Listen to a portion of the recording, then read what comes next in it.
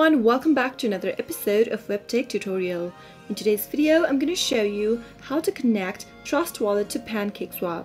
Keep watching the video till the end without skipping in order to learn how and subscribe to our channel by hitting the subscribe button. Press the bell icon so that YouTube will notify you whenever we post a new video. In order to connect TrustWallet to Pancakeswap, make sure you've downloaded TrustWallet application on your device. Once you've downloaded and installed the application, tap it open and sign into your account. Now, go to Dapps option at the bottom and look for Pancakeswap in the DeFi section. You can see it right here in the search result. As soon as you do that, tap on Pancakeswap. The Pancakeswap has a lot of tokens that you can swap to. Just make sure that you have some BNB on your smart chain address for the network fees. Now select the Cake tokens by tapping on select a currency from the options displayed. Tap on Cake. Now tap on Unlock Wallet. Connect to your wallet from the options displayed. Let me tap on Trust Wallet option over here.